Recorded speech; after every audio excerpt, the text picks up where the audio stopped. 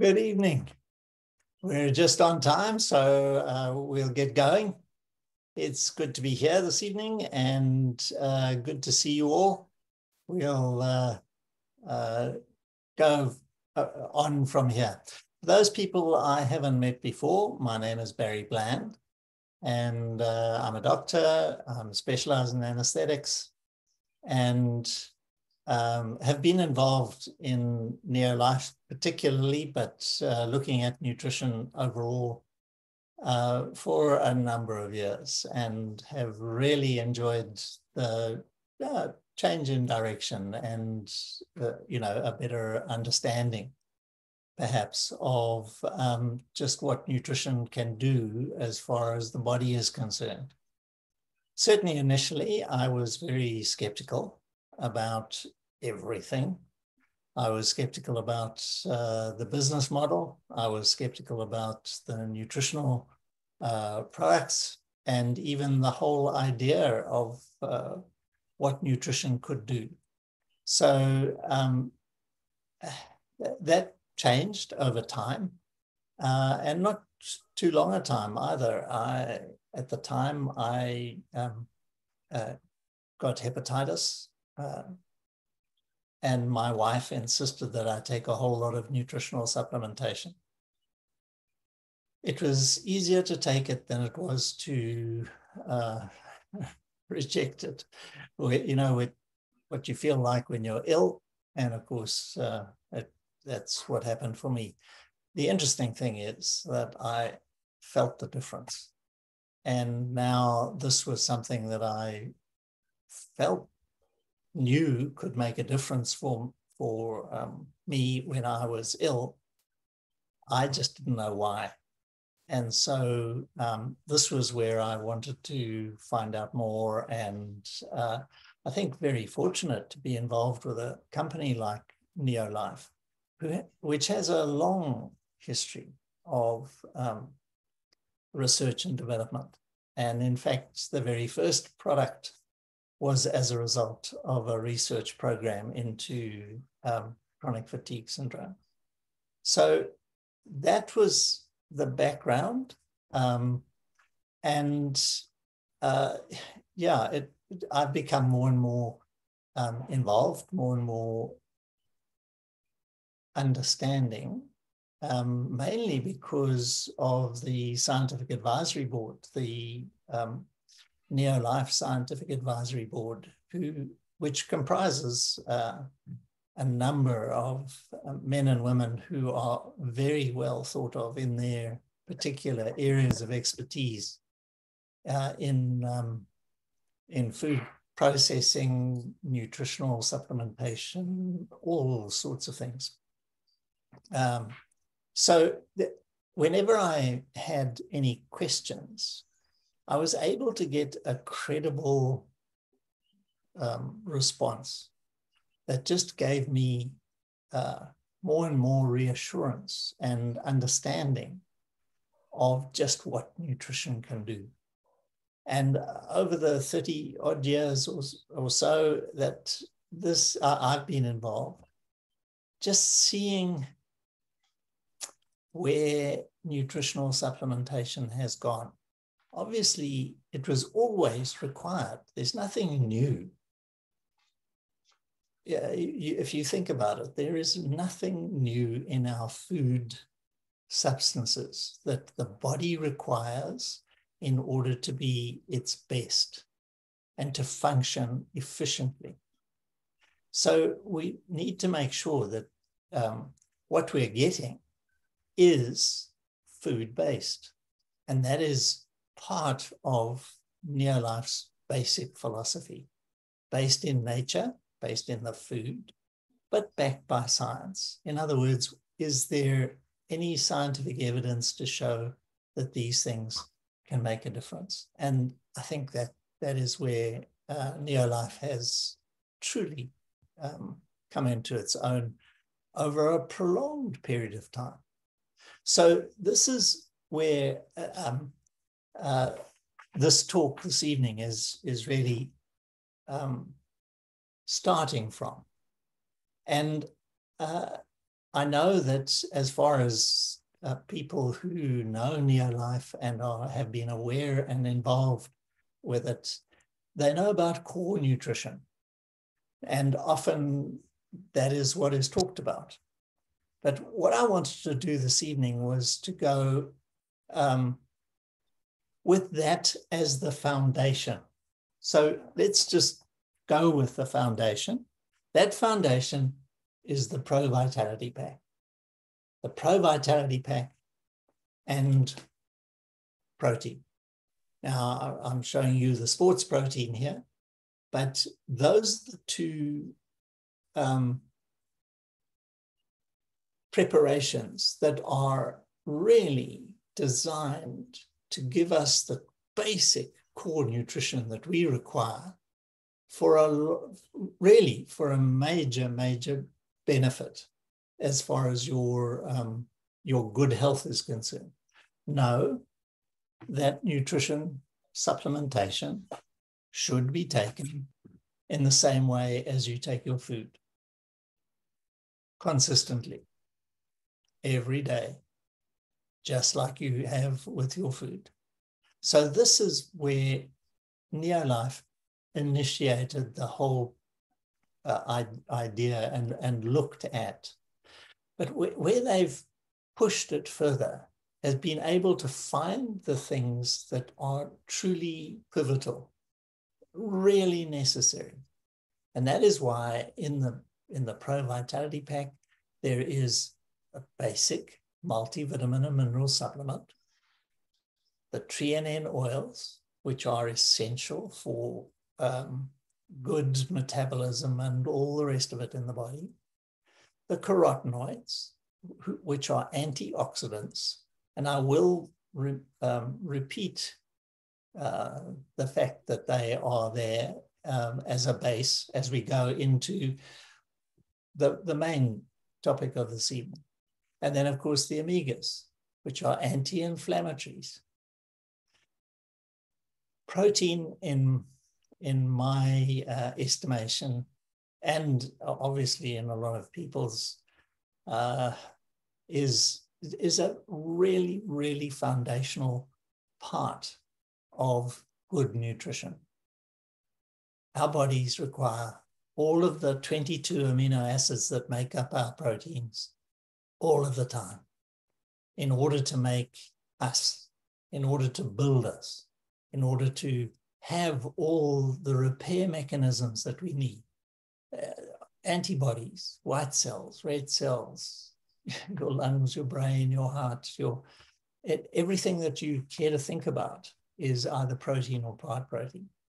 So protein is very vital as a foundational thing. So that's the core. And we thought that we would go beyond the core nutrition this evening. Disease processes in the human condition is really has been narrowed down to a number of things that are chronic. And as far as those chronic things are concerned, we can think about heart disease, high blood pressure, cholesterol, diabetes, and then the long-term degenerative diseases like Alzheimer's and Parkinson's, those sorts of things. What has happened over a period of time is that those disease processes have been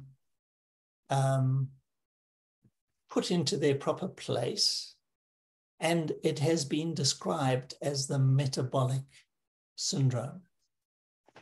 And that metabolic syndrome is a combination of high blood pressure, high cholesterol levels, high triglyceride levels, diabetes, and along with that, pre-diabetes or insulin intolerance. And probably most of us think about weight, but what's really interesting, and we'll talk about this, is it's not necessarily just your total weight. It is much more related to the amount of visceral fat that you might have. Now, visceral fat is the fat of the abdomen. So that might be something that you can't really see. I mean, obviously, some people have a fair amount of subcutaneous fat, but under the skin. But the visceral fat appears to be pivotal in your good health. Now, this was a study done over a prolonged period of time. It's been going for a long time, but the particular study that I'm going to be quoting was after 16 years. And that was looking at 44,000 healthy, at the time that they entered the trial, healthy nurses. So they were not suffering from any diseases at the time. And these are some of the statistics that came out of that. And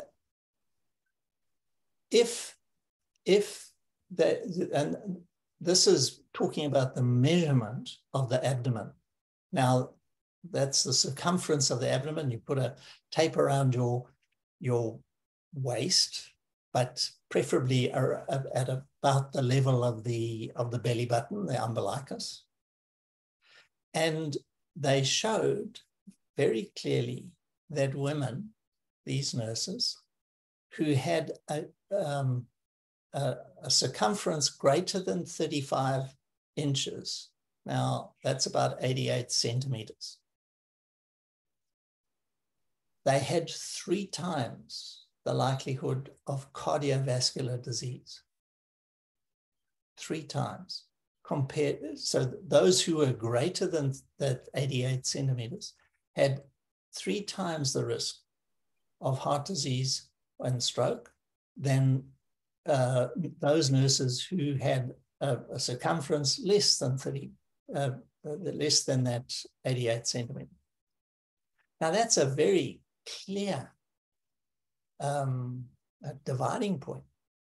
And what's interesting is that those with a greater circumference than that 88 centimeters were also 3 times more likely to suffer from other diseases, from all causes, including cancer. So when you look at what those the statistics are saying, we need to look very clearly at trying to help sort out this problem of a large waist. Now, for men, we're not left out. We have a similar situation, but there we are looking at about 97 centimeters circumference. So if the circumference around about your belly button is greater than that 97 centimeters, men also have a greater incidence of all these diseases. And it all fits down into this metabolic syndrome. It appears that the fat of the abdomen, the visceral fat that I was talking about, it's packed around your liver, it's packed around your kidneys, it's packed around the bowel, and all of those things actually assist in raising your LDLs. So cholesterol, the bad cholesterol, it helps to raise those LDLs. It raises your triglycerides. It tends to raise your blood glucose. In other words, it starts you getting into that position of being insulin insensitive. You're not sensitive to the insulin, and therefore your blood sugars start climbing, all the way through to obviously type 2 diabetes. And then, of course, a high blood pressure and and that size-wise, okay? So it really is something that you can target quite carefully. So that's the problem. Is there anything that we can do that will help to make a difference? And as I've stated, core nutrition is vital. That is the foundational basis of it. And we need to be able to look at that and decide, what we're going to do. Make sure that you're taking those things on a consistent basis. But then there are some really amazing products that Neolife has produced. And the first that I would look at there is the Botanical Balance. The Botanical Balance, you could almost say, targets all of these things. I'm sure that distributors, if you've been reading your News You Can Use or lifestyle magazines, you'll see the people who have been using Botanical Balance and who have changed their weight. Now, obviously, if you change the circumference of your abdomen, you are going to change your weight. I mean, that, I beg your pardon, just happens.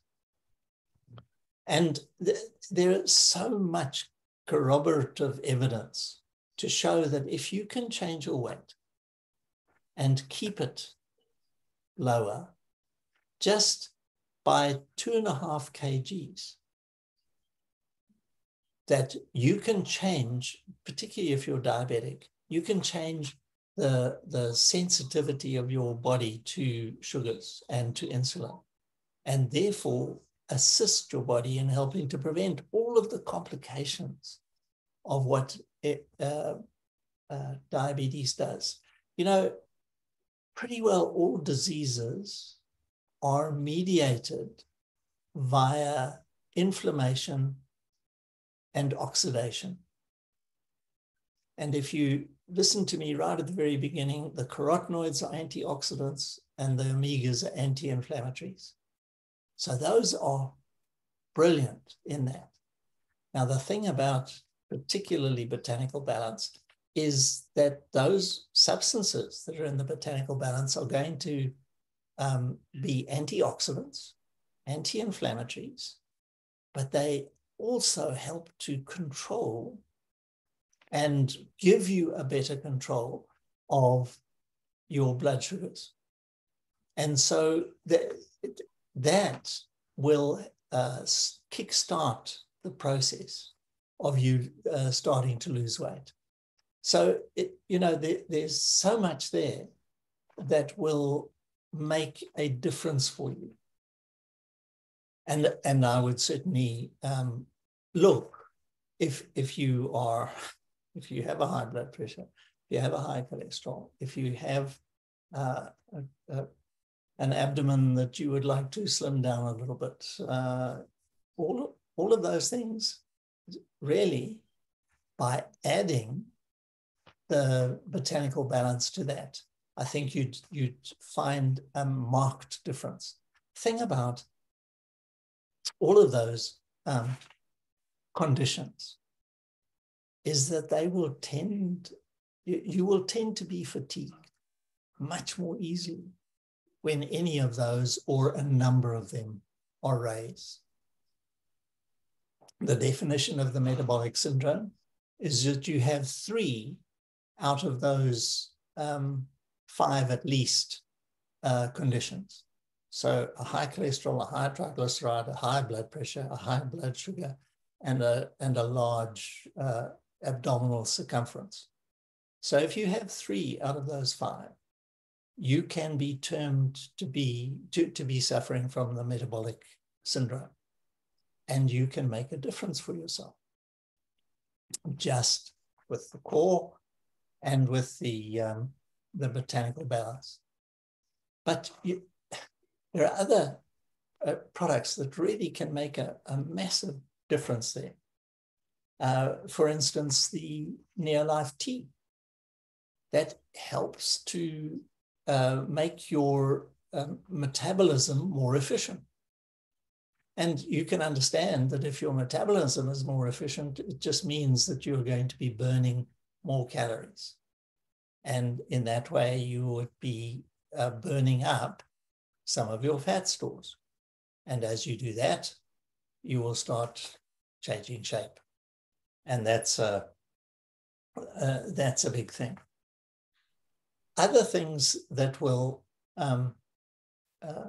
assist, and as I say, I can't ever talk about any condition without actually talking about carotenoids and omega as well, because diabetes, one of the things about diabetics is that they cannot handle oxidation that easily. They struggle with handling it because they can't use their sugars properly. And so as they do that, or as they don't handle their blood, their oxidation situation that well, again, that is where the carotenoids and the omegas come in. But I would also look at vitamin B-Co. One of the things that actually helps to run your metabolism is your liver. And if your liver is not adequately nourished with all of the things that it needs, all of those core nutrition, but B complex particularly, and B12, I suppose, even more so, as far as the metabolism of the liver is concerned, is necessary. And so you need to look at something like the B complex as well. And of course, as we age, as our organs age, we sometimes require more, particularly with the B-Co, as our gastrointestinal tract ages, you'll often find that it's less likely and less able to absorb enough of the B complex that might be in the diet. And so by adding extra concentration, you are actually getting better. And, often people will say, oh, well, I go and get my B-Co injection. If you do that, you just bypass all the physiological systems that is designed to be able to utilize those nutrients adequately and properly. All of the blood that comes from the bowel and the nutrients that are in that you put in through your mouth and go into the bowel and are absorbed, all of those go through the liver first. And the liver handles it. Some of it stores, some of it changes, some of it redistributes. If you put it into a muscle, it doesn't go to the liver first. It takes a long time to get to the liver. And so what you've done is you've changed the normal physiological natural process of those nutrients entering the body, and you've bypassed the liver to an extent. So it is important just to remember that. And as long as you have a gastrointestinal tract that is functioning, it's worthwhile taking your nutrients that way, all of them. And I'm talking more specifically, I suppose, about the B-Co right now. But that's what I would recommend. And of course, we always come down to fiber. Fiber in the diet does a number of things. It holds on to sugars so that you don't get a sugar load dumping in the bowel into the blood, so that it helps to smooth out your blood sugars. So if you are a diabetic, it assists. If you are pre-diabetic, it changes that dumping syndrome, and therefore you are less likely to tip over into type 2 diabetes.